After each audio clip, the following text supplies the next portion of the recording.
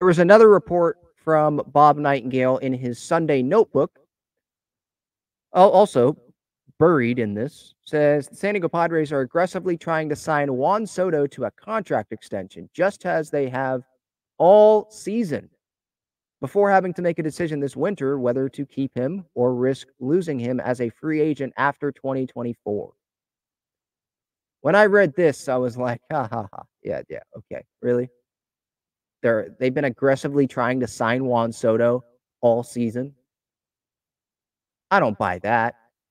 Juan Soto got off to a slow start this season. They were trying to do it then. The Padres have been not at 500 or over 500 since mid-May. I think a little before that, since May 10th. They haven't been over 500. So should their priority be locking up Juan Soto, who just admitted, by the way, that the team quit during that Mariners series? Their expectation, or excuse me, their priority should be to try to get a contract extension done during the season with Juan Soto. Isn't that supposed to be more of an off-season thing? I want Juan Soto focusing on trying to help the team win every day. I don't need him focused on contract offers.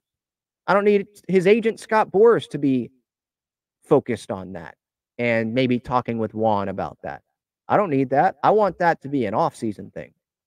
I want the full priority to be on winning baseball games. And I'm not going to say that Juan Soto's priority isn't that. But if this is true, again, it's from Bob Nightengale, so take this with multiple grains of salt. Might not be true. But if it is, I don't know. I just don't feel great about they're aggressively trying to sign Juan Soto to a contract extension in season when he's not a free agent till after next season. And in the offseason, they'll have plenty of time to talk to Juan Soto about a contract extension. And they'll have plenty of time to talk about whether they should deal him before he reaches free agency or sign him to an extension or let him walk after 2024. There'll be time for that. But is the time now? No. I don't think the best time for that is now. Now, them talking about a Juan Soto extension at any point in time before he reaches free agency, obviously, that should not be a surprise.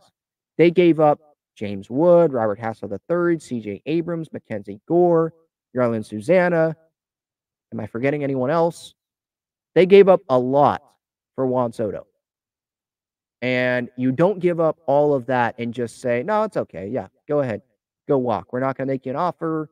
We'll have you for 2+ seasons, probably 2 pennant races, because this one doesn't feel like it's going to actually end up in a pennant race. Hopefully next year will, if they continue to have him on the team, which I think they will. They don't go and get Juan Soto and give up all of that to not make a big effort at bringing him back. Right?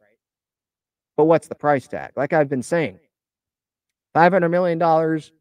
Some might think he's not worth $500 million, or some might think the Padres shouldn't sign Juan Soto to a $500 million extension. But if the Padres want Juan Soto bad enough long term, it's not about what you think he is worth. It's about what are other teams going to be willing to give him. If Steve Cohen's going to be willing to give Juan Soto $550 million or even $500 million or $490, whatever, and the Padres don't think he's worth that's not what is the big question here. The big question is Peter Seidler willing to give him more than what the Mets are? Because it feels like Juan Soto, with a Scott Boras being his agent and all that, it feels like Juan Soto would go to the highest bidder, like Carlos Correa. I know there was the medicals and all that, which was very rare and something that we have never seen before, where he signed with 3 different teams and then ended up going back to the Minnesota Twins, obviously, for much less than his original contracts. But it feels like a Carlos Correa thing where if that team is a contender, and if Juan Soto thinks that team is going to be a contender, then he's going to go sign with the highest bidder. That's what it feels like. And if the Padres don't have success this year, which doesn't seem like they are going to end up having, and if they don't go deep next year, then does Juan Soto want to be here long term? We don't know what his relationship is like with other guys in that clubhouse because it is out there, right? There's a lot of talk about the egos in that clubhouse and some guys maybe playing for themselves on different islands. There was that quote that came out from, I think, Rich Hill over the weekend, right? About the Dodgers and them being so great.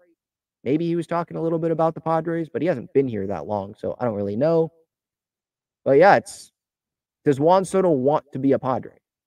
I don't think we definitively know the answer to that, and I don't see him signing an extension. Definitely not signing an extension during this season when the San Diego Padres are under 500 and they're not headed for a postseason spot.